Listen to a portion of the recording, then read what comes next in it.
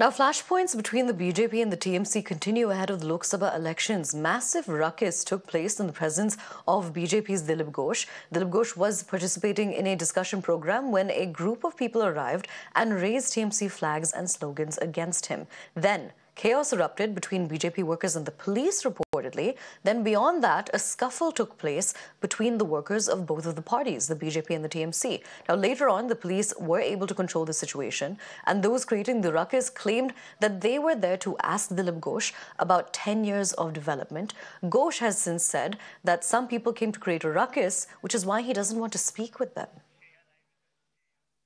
Now, crossing over to my colleague Shreya to get us more on this. Shreya, tell us more about what went on.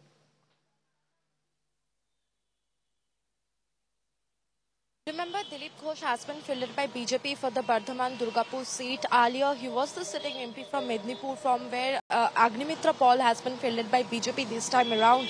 Now, Dilip Ghosh, while he was in Durgapur for some, discussion, that is the time when some miscreants came, some men came and tried to speak to the Dilip Ghosh. Slogans were raised. They first claimed that they are not from any political party.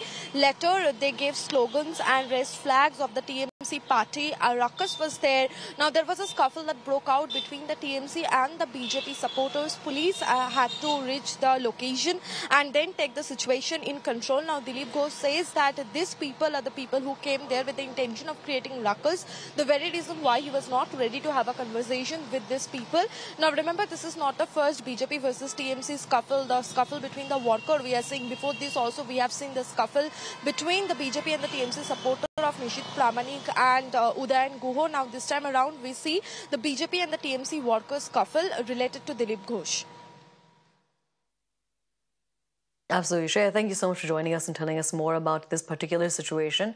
Now, making a statement about the overall law and order situation in the state of West Bengal, Dilip Ghosh says that criminals will be punished.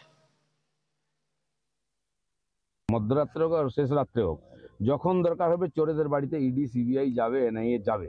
যারা রাষ্ট্রদ্রোহী, যারা দেশে bomb বন্দুক নিয়ে কারখানা করছে, bomb ফাটাচ্ছে, মানুষকে মারছে, বিদেশের সঙ্গে হাত মিলিয়েছে, তাদেরকে মাটির তলা থেকে বার করবে এই আমাদের কেন্দ্র সরকার। কেউ বাঁচবে না।